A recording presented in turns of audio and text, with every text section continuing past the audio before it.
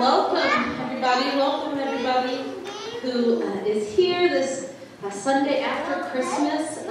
We are glad to see you guys. I'm actually really excited about January and all the exciting things that are coming. So in 2 weeks, we have a prospective church planter coming to preach here. And we will be having a get-together maybe that Friday or Saturday night at our house. So be on the lookout for like a text message or something from us once we kind of talk to people and confirm what works best. But just really be praying that first, that we could, have some clarity and some discernment as to whether or not he would be a great fit for us. And also for, peace and clarity in the decision for him and his wife. They're both coming out here pregnant with their 5th child. And they're coming out here alone so that they can pray and really kind of see the community and just feel if God is calling them here or not. It's really exciting, and we are hopeful and would love to have them here, but of course we want God's will to be done. So just really pray both for us and for them that God would discern that. And his name is Remington, goes by Rem Diaz. So just be praying for that. We're also going to be starting a new curriculum in children's church soon. And I feel like there was one other announcement that I'm forgetting, but maybe I'll think of it later.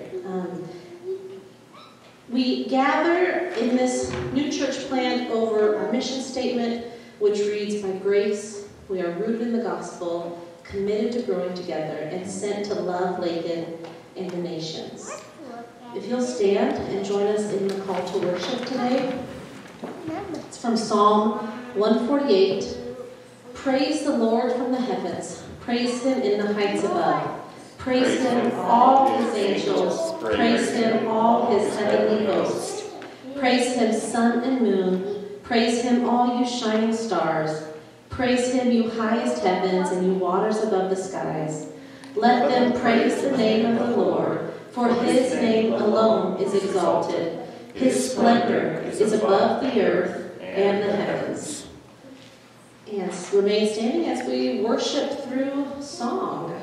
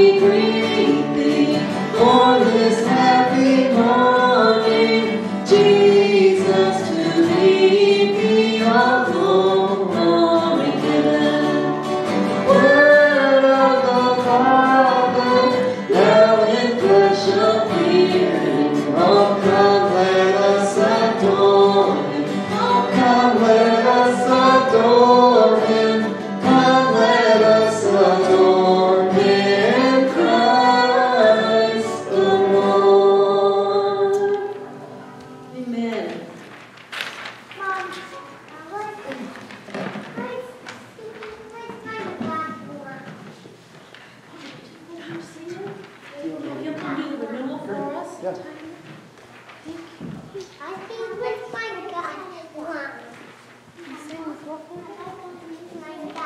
Eric, can you go through the assurance part? Great. All right. Our renewal this morning comes from Matthew chapter 2, verses 13 through 23. It reads, "When they had gone, an angel of the Lord appeared to Joseph in a dream. 'Get up,' he said. 'Take the child and his mother and escape to Egypt. Stay there until I tell you. For Herod is going to search for the child to kill him.' So he got up, took the child and the mother during the night, and left for Egypt, where he stayed until the death of Herod. And so was to fulfill what the Lord had said through the prophet, 'Out of Egypt I called my son.'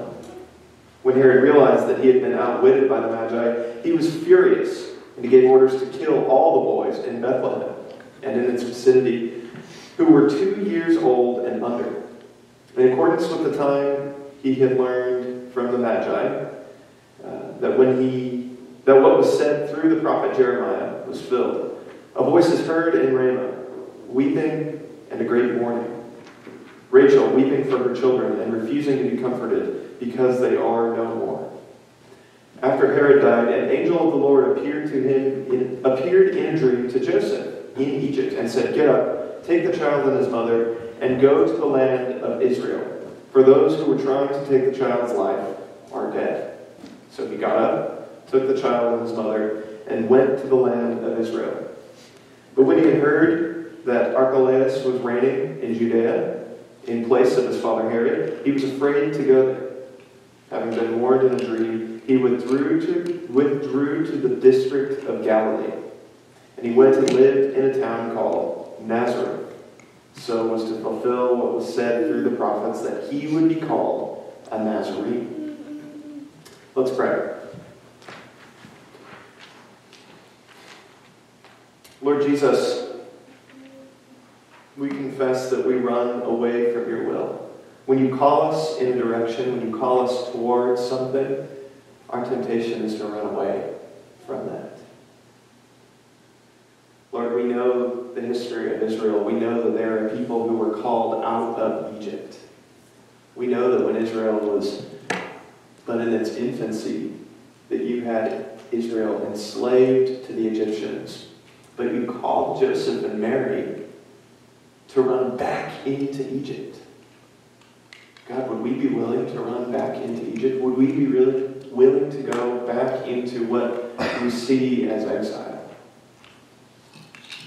If you called us there, God, would we be willing to run back to our oppressors? The things that hold us down, would we be willing to take them head on? Because do we trust you? Do we trust that you are strong and mighty? God, I confess that I'm often not strong enough. I'm often not willing to listen to you. I often think that my will, my direction for my own life is best. But Lord, I think we all can confess the same.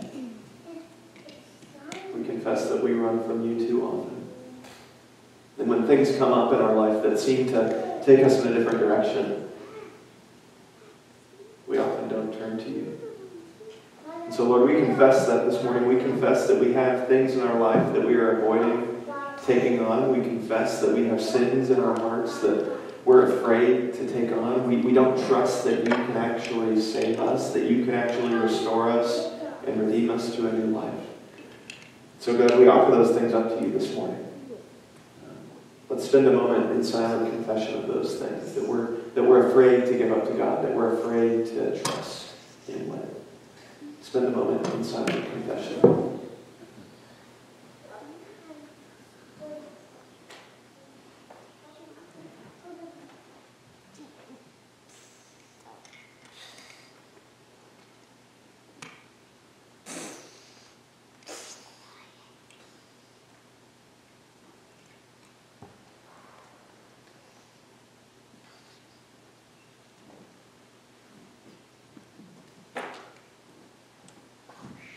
Hear now the assurance of pardon.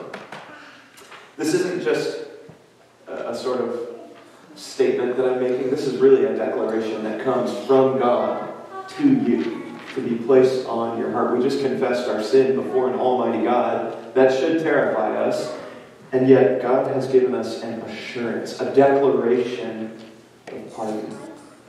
His word says, surely He, Jesus, has borne our griefs and carried our sorrows. Yet we esteemed Him stricken, smitten by God, and afflicted. But He was wounded for our transgressions. He was crushed for our iniquities.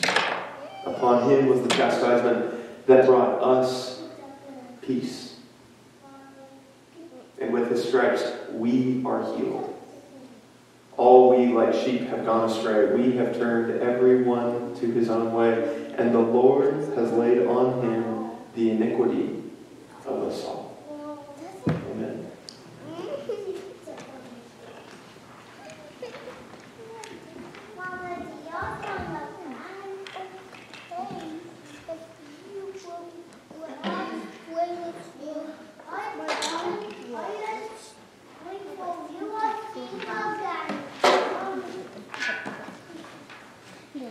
If you would rise, and we'll sing about God's marvelous grace, greater than all of our sin.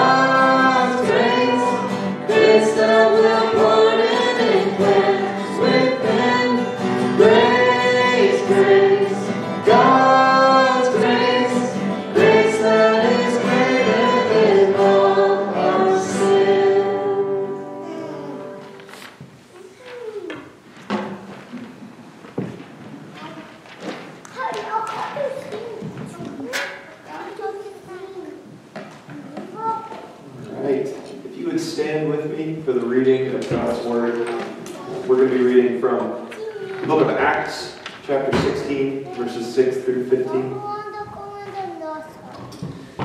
And this is Paul and his missionary team that he's with, and they went through the region of Phrygia and Galatia, having been forbidden by the Holy Spirit to speak a word in Asia. And when they had went through, they had come to Mysia, where they had attempted to go through to Bithynia. But the Spirit of Jesus did not allow them. So, passing by Mysia, they went down to Troas. And a vision appeared to Paul in the night. A man of Macedonia was standing there, urging him, and saying, "Come over to Macedonia and help us." And when Paul had seen the vision, immediately we sought to go into Macedonia, concluding that God had called us to preach the gospel to them. So, setting sail from Troas, we made a direct voyage to Smathorakis, and the following day to Neapolis, and from there to Philippi, which is the leading city of the district of Macedonia and a Roman colony. We remained in the city some days, and on the Sabbath day we went outside the gate to the riverside, where we supposed that this was a place of prayer. And we sat down and spoke to the woman who had come together. The one who had heard us was a woman named Lydia from the city of Thyatira, a seller of purple goods, who was a worshiper of God. The Lord opened her heart to pay attention to what was said by Paul. And after she was baptized, her and her household as well, she urged us, saying, "If you have judged me to be faithful to the Lord, come to my house and stay." And she prevailed among us. The word of the Lord. You may be seated.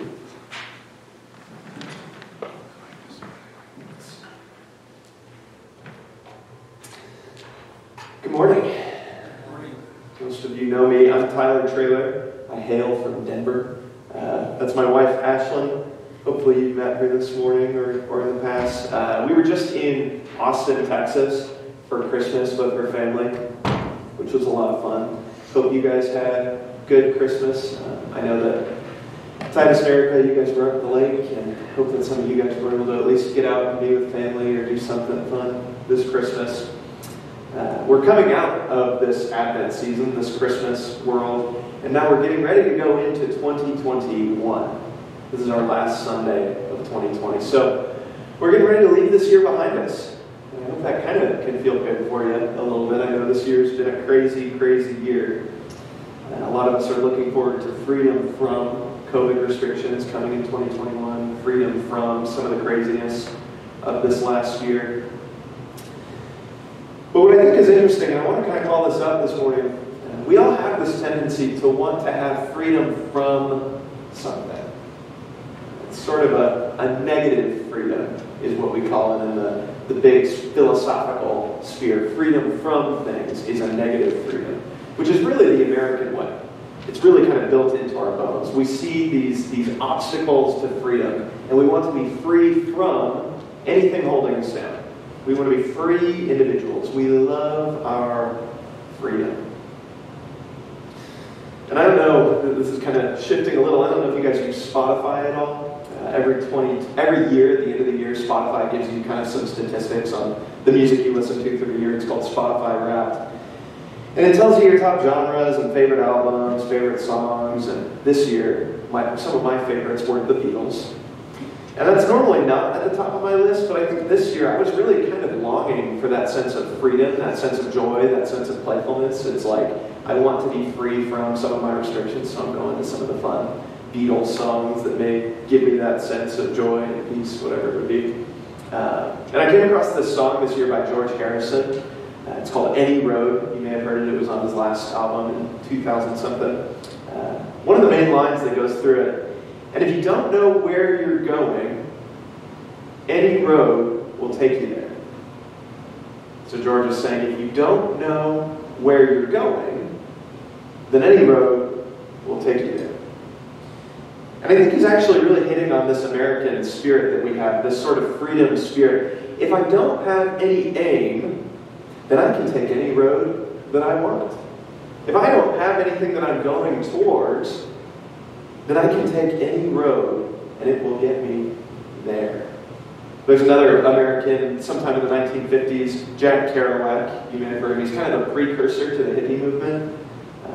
He wrote a book titled On the Road. And in it there's this big saying, the road is life. The road itself, the journey itself, is what we live for. We live to be able to take any road we want, whenever we want to take it. We live for that freedom, that spirit of adventure. We love the hero who's the pioneer, who goes and takes on whatever journey he wants, who essentially is the master of his own destiny. We love that narrative. And so when we think about 2021, it's kind of built into us to think, I can't wait to be free from the restrictions that were on me this year. I can't wait to have freedom from whatever was inhibiting me in the year before. We love this spirit, this George Harrison or Jack Kerouac spirit that says, I get to be the master of my own destiny. I don't necessarily need a goal. I want to take any road to get me there. And see, I actually think that the hippies are kind of onto something on this one. They say, if you're not aimed at anything, if you don't know where you're going, then there really is nothing stopping you from taking any road that you want. If there is no end goal, you can live in whatever way you want, and if there is no goal, then actually you become the goal. This is really kind of the impetus behind it all. Life's journey, if there is no goal, is really one long process of trying to find or make yourself. It's all about self-actualization. It's about bringing you and your own goals to fruition. Life's journey is about yourself. If you're not on the road to somewhere, then you become the destination. You living on the road, you on the journey becomes what it's all about. And while this total freedom may sound attractive, if you don't know where you're going, then we all know that this sense of rootlessness can actually begin to creep into your life. If we're not actually aimed at something, then meaningless really does begin to grab a hold of you. And the next thing you know, this mission for self-actualization actually begins to tarnish the self that you thought you were trying to protect. This mission for self-actualization, because you live a rootless life, actually begins to destroy the self that you wanted. And so you end up feeling the sense of shame. I'm not enough. I never actually can be what I thought I wanted to be. Or maybe you feel this endless fight that you have to live. I have to take on the next hill because that's where I find my meaning. When we live a life of aimlessness, when we're not on a road to somewhere, then we're actually on a road to nowhere. George Harrison is really calling us, he thinks he's calling us to a sort of Eden where we get to live a life for ourselves, but it's really a sort of hell, where I'm living for myself and I actually am going to end up nowhere. Because there's nothing actually drawing me out into a fuller and meaningful life. Freedom from things, if that's all we're trying to live, is a life where I can choose any path that I want, I'm free from any restriction, will actually lead us into a deeper and darker place than we originally thought. But I think this is the sort of journey that most of us find ourselves on. Whether it's freedom from my spouse, freedom from some of the restrictions that we live in our marriage, or freedom from my work. I'm tired of having this restriction on me. I don't want anything to do. I want to be able to live my life however I want. People are tempted, and myself included, we're all tempted to live a life that is longing for freedom from something. Freedom from restrictions, either to try to find myself or to try to make myself. We could think of a target, like easy targets along the way, like the man who's trying to live his own life. I'm trying to be the rugged individual. Or we could think of the religious folk. We've said this before, where these people are trying to build their own religious character. They're trying to make themselves before God, trying to make themselves righteous, construct their own identity as Christians. They're trying to make their own road of self-actualization. They're not necessarily on a road to anywhere. They themselves are the end goal. And so what they're really trying to do is create themselves, and it ultimately leads to a life where you realize, I can't create myself. And it creates rootlessness. And it creates deeper and darker sadness than we thought. This is even the journey that I went on at some point in my life. When I moved from Kansas to Colorado, we moved west.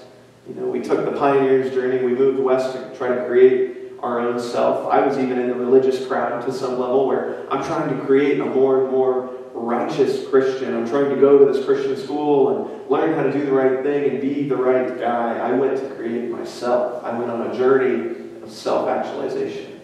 I wanted to be free from my old constraints and go west, in a sense, and kind of create who I wanted to be. I think most people find themselves on this journey, even committed Christians. I think we're all on this journey of trying to create ourselves. Because really, we really believe this American spirit that if I could be free from this restriction, then I would have the power to be who I want to be. And so, what we're going to think about today and talk about today is this idea of road maps and roadblocks. Well, our text this morning was from the book of Acts, which we know is kind of a missionary journey. It's Paul going on the road. But what we see in this text is actually a couple roadblocks that come up to Paul. But these aren't just roadblocks in general. These are actually roadblocks from God. And so we see that God himself is setting up roadblocks in the way of Paul. And then once those roadblocks are met, he actually calls Paul on another map. He calls him to a different destination. And that destination is actually a fruitful missional journey that he calls him on. God has a purpose for those roadblocks and roadmaps. But what we see is that Paul doesn't actually bear this sense of shame and guilt when he comes across the roadblocks.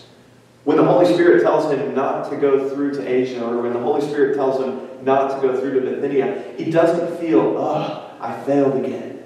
I can't do this again. He actually returns to the Spirit in prayer, and eventually the Spirit directs him on where to go next, how to fulfill the mission that he's called him on.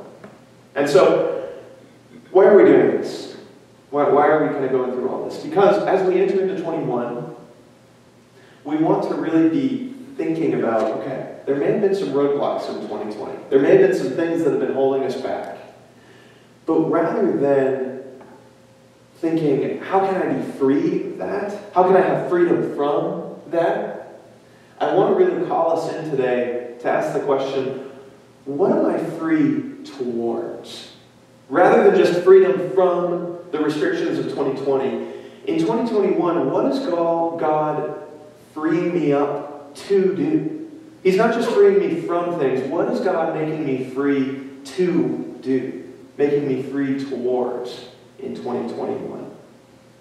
And so I think our text today can really give us some insight into that. I think it can really kind of build us up to actually really give us the strength and the courage to step into the new year with a real sense of calling and a real sense of mission, all rooted and founded in the glorious news of Jesus Christ. So we're going to ask two questions today.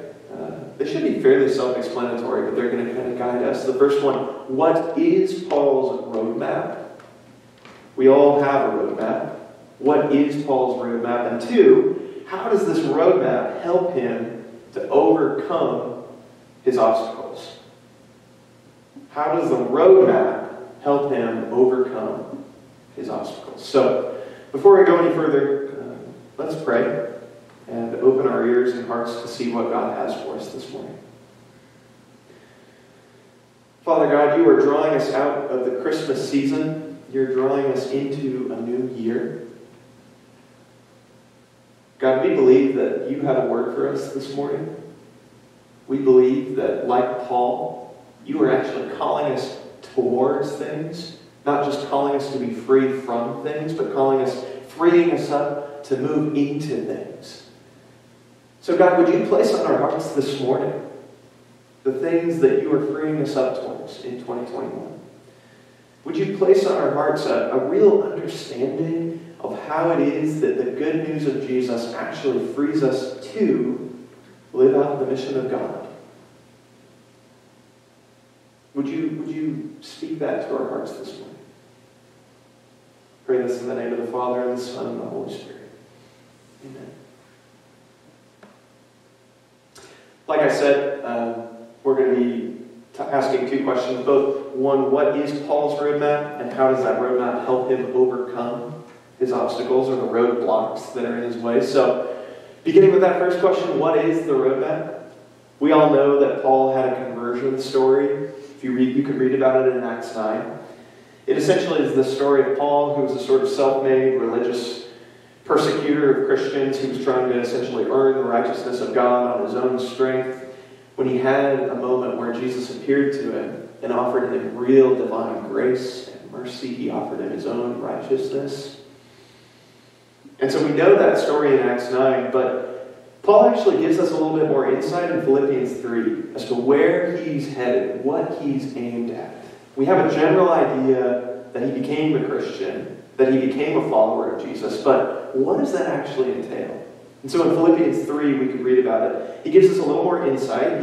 He really tells us that ultimately, he's actually not aimed at self-actualization. He's not aimed at trying to make himself. He's actually aimed at dying to himself. I'm going to read a couple verses from Philippians 3. See if you can pull that theme out. Where is he trying to die to himself in here? Philippians 3, verse 7. But whatever things were gain to me, those things I have counted as loss for the sake of Christ. More than that, I have counted all things to be loss in view of the surpassing value of knowing Christ, my Lord, for whom I have suffered the loss of all things, and have counted them but rubbish, so that I may gain Christ, and may be found in him, not having a righteousness of my own derived from the law, but that which is found in Christ, the righteousness which comes from God on the basis of faith, that I may know him, the power of his resurrection, and the fellowship of his sufferings, and being conformed to his death, in order that I may attain the resurrection from the dead. Not that I have already attained it, not that I have become perfect, but I press on, so that I may lay hold of that which also I was laid hold of by Christ. Brothers and sisters, I do not regard myself as having laid hold of it yet, but one thing I do, forgetting what lies behind and reaching towards what lies ahead, I press on towards the goal for the prize of the upward call of God in Christ Jesus.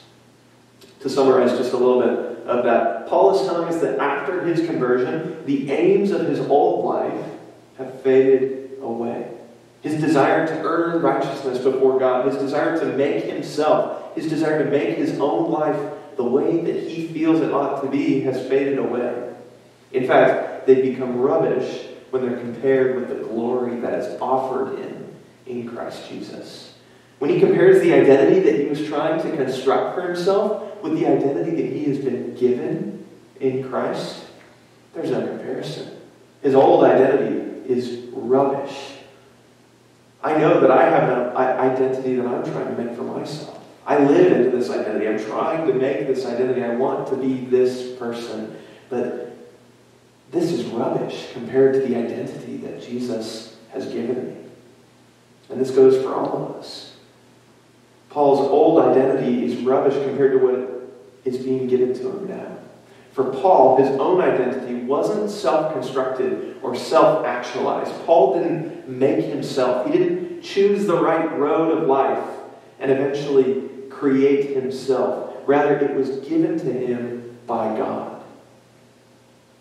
In fact, this identity which God offered Paul was so great that in verse 10 he begins, that I may know him, Jesus, the power of his resurrection, the fellowship of his sufferings, and being conformed to his death. Paul was willing to die to himself. His own ambitions, his own life, his own desires, he was willing to set aside for the sake of setting his sights on Christ, pressing on towards the goal of Christ. He says that I press on towards the goal, for the prize is the upward call of God in Christ Jesus. The goal is not the new job.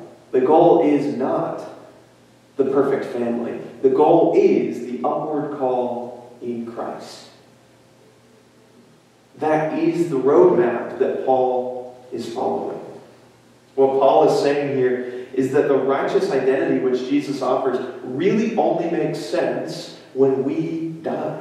When we set aside our own self-actualization journey that we're on, when we set aside our old life, we're really only able to make sense of the resurrection if we're willing to die. If we're willing to set ourselves aside and follow the call of Christ on the upward journey. It's not until Jesus Christ becomes the center of our roadmap that we really can begin to understand this identity that has been given to us. It's not until we raise our hands up in total self-denial that we begin to actually have a viable roadmap. Remember, we're all trying to come up with our own roadmap. We all are on this journey. The American goal really is to have an open road, to choose any way, which way to go. We all want to pick our own roadmap, but it's not until we die to that desire. It's not until we actually lift our hands and say, God, I don't know where I'm going. and this road is not leading me anywhere. I feel like I'm spinning my wheels in the mud. It's not until we die to ourselves and our own desires that we're really able to take on the roadmap of Christ. We're really able to take on the gospel, the good news that I don't have to come up with my own roadmap, but that it's actually been given to me. My identity has actually been given to me. I don't have to construct my own world. I don't have to earn my own righteousness, but I'm actually a righteous child in the eyes of God. And when you have that, when you actually been given the true roadmap that really gives you the life that you're longing for, you don't have to cast off the old restrictions because you get to live towards the goal of Christ. It's not just a life where I'm seeking freedom from restrictions, but I'm actually willing to place the restrictions of Christ on me because it leads me towards the goal. We were listening to a Tim Keller sermon in the car ride up, and in it he says something to the tune of like, in marriage, you're actually putting on restrictions in love for each other. I don't get to just go out and not tell Ashlyn where I'm going at night. I get to live in relationship with her, and that requires that to some level, I'm living under a new life direction. I'm no longer living for myself, but I'm living for the whole. I'm living for us. And something similar happens when we have a relationship with Christ. We no longer get to go any direction we want, but we're actually sent on mission. We're given a direction, we're given an identity, we're given a relationship, and that frees us up to live on mission without having to fear that my righteousness is on the line, without having to get every nook and cranny right, because I'm no longer living for me. I'm living in the freedom of Christ towards the goal, towards the end, which is the upward call of God. So when George Harrison says that any road will do, what he doesn't realize is that he's ultimately condemning you to a life that is far from the will of God. Because any road won't do. We don't get to construct our own life in any direction we want. But actually, when we're willing to die to ourselves and take on the roadmap of Christ, we actually have a new freedom. We have a freedom that kind of cuts against the grain of the American sensibility. It's not freedom from, but freedom towards. I'm free to go on mission because I no longer have to construct an identity for myself. Are you with me? Does that make sense? Good. When Jesus is where you're going, you can trust that your identity is not founded on which road you take and how exactly you get there, but you can trust that your identity has been freely given to you. So, first question, what is Paul's roadmap? His roadmap is Christ. His roadmap is the good news.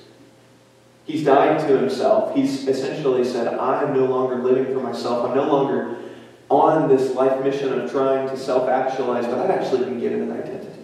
Correct. Paul's roadmap is Christ. It is the good news. That is the foundation on which he's living his life. That is the direction he's aimed. So, for Grace in 2021, what is going to be our roadmap? It's fairly obvious. The roadmap is Christ. Now, the next question, how does that roadmap help us to overcome obstacles? How does that roadmap actually help? It's easy to talk about, my identity is Christ. But when things come up that get in our way, we still feel this tendency, I'm trying to live my life for myself. I'm trying to build myself up, and this thing is getting in the way of that. So how does this roadmap actually help us overcome obstacles and actually trust God through the moments, through the difficulties? Let's take a look back at our main passage in Acts 16, or at least let's think about it a little deeper. I'm going to go ahead and read the first 3 verses again. And they went through the region of Phrygia and Galatia, and having been forbidden by the Holy Spirit to speak the word in Asia, when they had come to Mysia, they attempted to go through to Bithynia, but the Spirit of Jesus didn't allow them. So instead, they went to Mysia and they went to Troas. So twice, the Holy Spirit stops them from doing what they felt called to do. The first time, the Holy Spirit stops them from going into Asia. If you were looking at this on a map, they're essentially headed west. They go through Phrygia and Galatia. And Asia's over here. They're trying to go, but then the Holy Spirit stops them. And so instead, they want to go up to Mysia. So what that means is if you're looking at it on a map, they go, whoop, and then over to Mysia. And then when they make it to Mysia, they want to go up here to Bithynia. And so they're trying to go up, but the Holy Spirit doesn't let them. And so instead, they keep going west to Troas. They're really being taken on a journey if you looked at it on a map. But what you'd actually see as well, if we did a topographical map and you could kind of see some of the landscape, what's really going on is they start off in Phrygia and Galatia, and this is their first time. They've never made it out this far. And they're going and going, and then there's a big mountain landscape right here. And so what Paul is probably doing is going towards the mountains, and as they're getting closer, they're realizing, oh gosh, we didn't come prepared to go through the mountains. We only had enough to really make it on this flat ground. We didn't really plan on this giant mountain landscape. And what is the Holy Spirit telling them? He's telling them, don't go through the mountains. You're going to die if you go through the mountains. And so, to them, that really is a roadblock. They had planned on going to Asia. They're coming along. This isn't just like they got some prompting, in a sense. They really did have a clear, tangible sign from God, as it were. Don't go through the mountains. You probably won't survive it because you're not prepared. And so, we can think in our own lives, if I were on my own mission, and I'm trying to get to Asia, and my identity is on the line, if it means the world to me because I make myself that I need to get to Asia, and I'm coming along and there's mountains in the way, I'm either going to have two responses. My first response is going to say, I'm getting through those mountains because my identity is on the line. I'm going to do what it takes. So I would pack up my gear and I would start making my way through the mountains, and what would happen? I would probably die because I wasn't prepared. But my identity was on the line. I had to do it. And it ultimately would lead to my own death. Or, that's one response, or I would feel a sense of shame and guilt because I didn't do it. I didn't make it through the mountains. I failed. And now, in a real sense, my identity is tarnished. I tried to do it and I'm a failure. And I believe that. I began to believe that because my identity was founded in getting to Asia. But this isn't what happens to Paul. He's actually headed west. He's headed west. He sees the mountains starting to come up on the horizon. And he doesn't waver. He doesn't turn back. He doesn't try to force his way through. He actually goes to God in prayer and says, God, these mountains are in front of me. I can't get through them. Where are you going to lead me next? Because Paul trusts the roadmap, he trusts that ultimately his identity is not found in what he does. He actually believes so deeply in Christ because he trusts the roadmap. He's able to take on the roadblocks with grace. He's able to take on roadblocks, not fearing his own loss of identity. He's not ashamed that he didn't make it through the mountains. But he's actually able to return to God and say, God, okay, where next? What's my plan? Where are we headed? I'm with you on this journey. Where are we going next? What's the roadblock that you're feeling in your life right now? Where do you feel like your identity is on the line? If I don't do this, or if I do this, then I will be tarnished. Then my whole life journey is going to be thrown up in the air. I can tell you some of the things that I'm making idols right now. That if I don't do this, then my journey of self-actualization is going to be thrown away. Then I'll be tarnished. My own identity is going to be ruined. What is that for you? Maybe it's even the call of God. For me right now, I felt this a lot in the last 6 months. I haven't been formally working in the field that I feel called in, which is church ministry. I haven't been working in it in 6 months now. And that's been weird for me because it's like I feel called in this. I feel like I'm on the direction of this, but I'm working in another industry. And I'm realizing more and more, I'm placing my identity in my good religious works that I do. What is that for you? Where do you feel like if you don't do this, then your identity is going to be tarnished? Maybe it's in your family. Maybe we feel like you need to be building the perfect family and doing everything right. And if you don't do this, that, and the other, then your own identity is going to be ruined. The Holy Spirit not only blocks Paul, he not only tells Paul, no, wait, but he also gives vision. He also gives direction.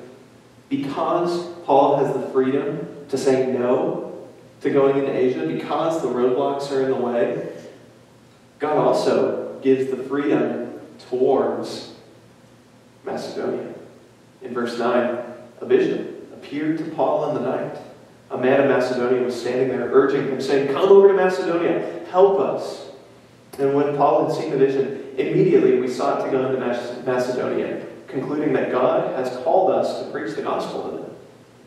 So, setting sail for Troas, we made voyage for Samothrace. I always pronounce it wrong. Then the following day to Neapolis, and from there to Philippi, which is the leading city in the Macedonian Roman colony. And this is important. On the Sabbath day, we went out to the gate, as we supposed it was a place of prayer. We sat down and we spoke to a woman. And this woman named Lydia came from the city of Thyatira. She's a seller of purple goods and a worshiper of God. And the Lord opened her heart to pay attention to what Paul was saying. And so they baptized her whole household, and she urged us, saying, "If you judge me to be faithful, come and stay in my house." God said no to going into Asia. God said no to going into Bithynia, but he called Paul to go into Macedonia, and frankly, he called him so that God could rescue Lydia. Lydia was a seller of purple goods. What that really means is she's in the marketplace, and she's probably pretty high up in the marketplace. She's really kind of a leading figure in the town, and she's a woman, which of course we know in this ancient context is really pretty scandalous of sorts, to have a leading woman be a leading figure of the faith. She ends up really kind of ushering in the mission of God in her own region, because really she's a leader of the community. She's present in the marketplace. She is someone that people engage with frequently, and when she becomes a Christian, that matters. Sometimes God does put things in our lives to humble us and to remind us that we aren't in control, that we're not on a journey of self-actualization. But when we then come before God and say, "Okay, God, I'm weak, I'm smaller than I thought, I return to you, where do you want me?" He actually is leading us into his plan, which is truly more miraculous than we can even fathom. He really is leading his church, he's leading his people into some really, really beautiful and wonderful places that are ultimately ushering in the kingdom of God. And he does that through our own death. If we're willing to die to ourselves and trust in the roadmap of God, then we're able to take on roadblocks gracefully and actually trust that they lead us to a place of beauty, a place where the kingdom is really flourishing, and it all begins with our own death, which is so counterintuitive. It's so countercultural. And we're actually coming out of the Christmas season. I love the renewal passage we read this morning. I think it's really another example of this. Where they go into Egypt. You know, like we had said earlier, Egypt in the Israelite mind is the place of captivity. It's where we were slaves. Why would we return there? That is a wicked and evil place. It is a place where we didn't have freedom from. You know, the American sensibility is such that returning to a place of restriction, oh gosh, like we're people who seek after freedom from. But God is actually calling Mary and Joseph to return to the place of restriction. Now, I'm not entirely trying to make this a COVID-related thing, but it is something to think about. How would we respond if we were called back into a place of restriction? How would we respond if we were essentially sent back to Egypt? Would we trust God? Or would we rebel and say, no, my identity is found in not being under Egypt's rule? Or would we trust God? He ultimately calls them there. He puts this roadblock, as it were, in their life. They actually have to trust God and go through this. And he does this so that it can be fulfilled that the Son of God would come from Egypt. These roadblocks, these things that get put in our way, that may seem like they're totally opposite of the kingdom, that may seem like they're placing more and more restrictions on us, that may seem like we're actually going into darkness, God can use and weave to lead us to be free to trust God, to be free to believe in His mercy and in His grace. Do we believe that? Or do we just seek freedom from? Do we feel the sense of freedom to trust God in the midst of struggle? I think it was the worst time for Mary to have given birth. She was alone, riding on a donkey. Imagine being pregnant for 9 months, and it's the night of, and you're riding on a donkey. Ashlyn was in the car probably about 2 months ago. We were driving here, and she had some stomach pain, and she was hurting, and it's like, we're stuck in the car for 2 hours, and she's dying over here. Imagine being on a donkey, pregnant, 9 months in, how painful it would be. It was the worst time to have a child. The biggest roadblocks ever were put in her way, but because they trusted God, because they went into Egypt, they were able to draw the son out and fulfill the promises of God. Because Mary had a greater roadmap, she was able to take on the roadblocks. And as Luke says, she was able to treasure all things. Even the roadblocks, even the obstacles in her life, because she had a roadmap that was leading her on a narrative of grace and on a narrative of mercy. We have friends, their names are Dale and Amy. They're in their late 20s. They, a couple of years ago, had really planned on mission work. They planned on moving to London and sort of setting up their life, as it were, as missionaries on the field. But just a couple months before they're getting ready to go into training, they find out she's pregnant. This is really, really unexpected. And so they're trying to reorient their life. They're trying to figure out, how do I do these things? Now I'm going to be a mother. I'm probably going to stay here. And so they eventually shifted their journey. And that was a really hard transition for them, but a really beautiful one. They're really excited about it. They're getting ready to move into this new season of parenthood. And unfortunately, just a couple weeks in, they found out that they had a miscarriage. And so it shattered them. It was one of the most difficult seasons probably of their whole life, where they're being thrown through the tidal waves of life. It's like, God, we thought we were going here, and then you changed our perspective, and we got really excited about this, and now, God, you're taking this away too. Where are we going? And so these are people who have really, really faced the roadblocks of life.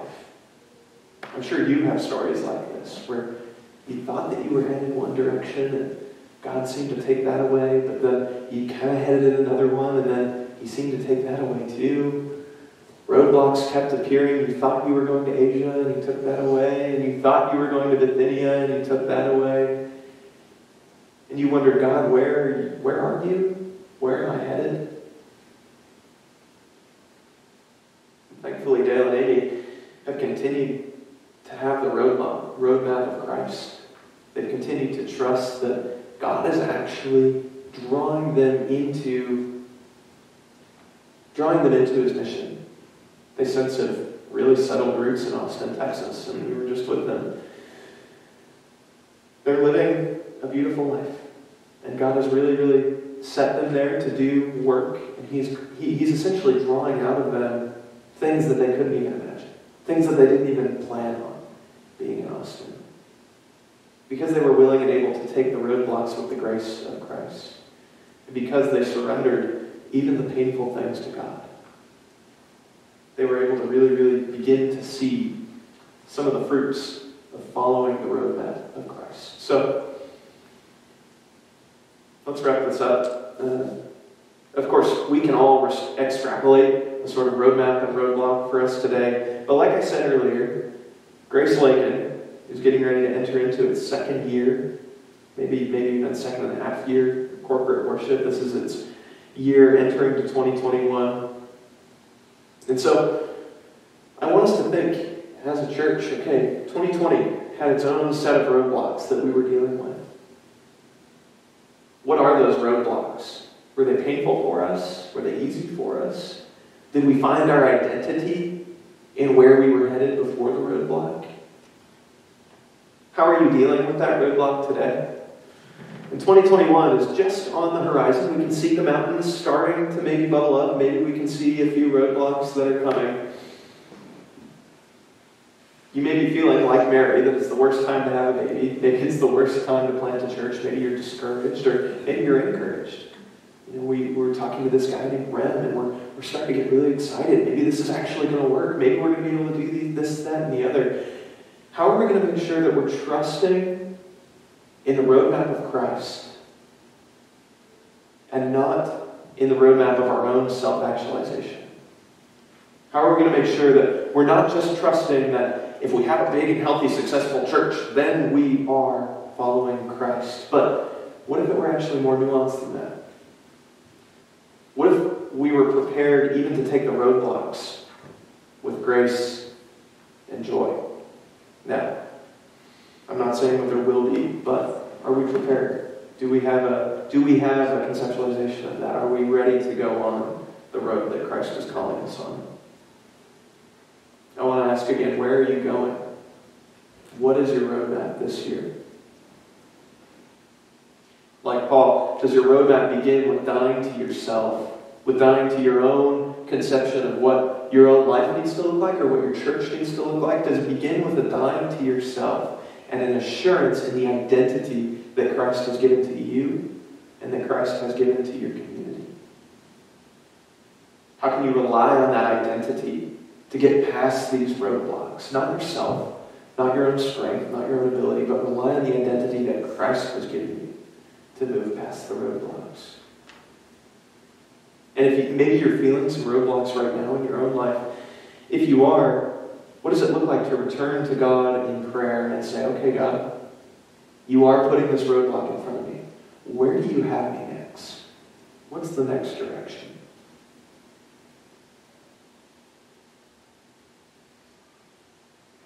God, where do you have our church? How can you help us and teach us to die to ourselves for the sake of the kingdom? Amen. And may God bless us the preaching of His word.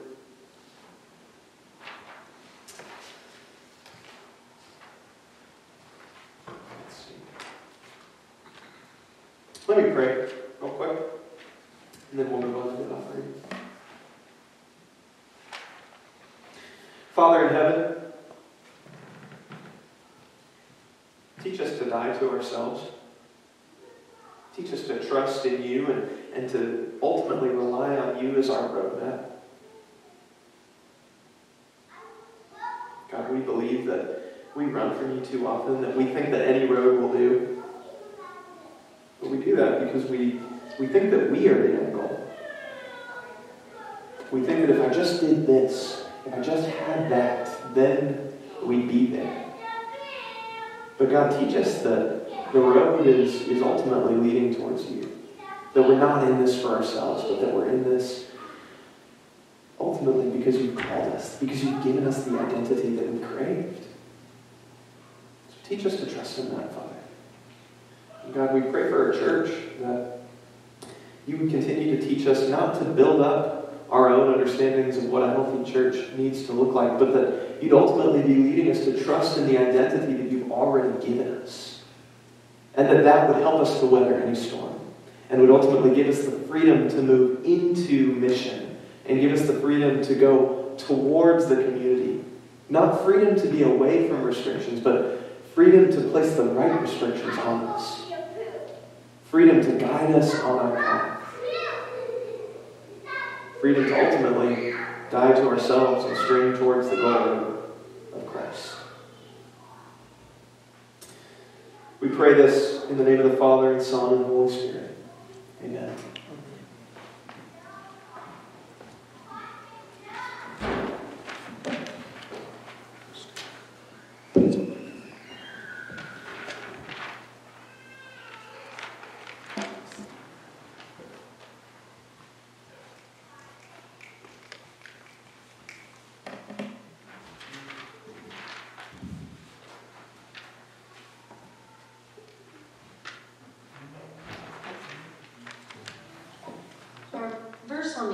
this week is Psalm 105:1. Give thanks to the Lord, call on his name, make known among the nations what he has done. And there are envelopes in the back if you feel called to give to the church in any way. You can also give of your time, any way that you can. So if you want to help in some way, you can always reach out, or you can give financially. So if you would rise as we sing our last song.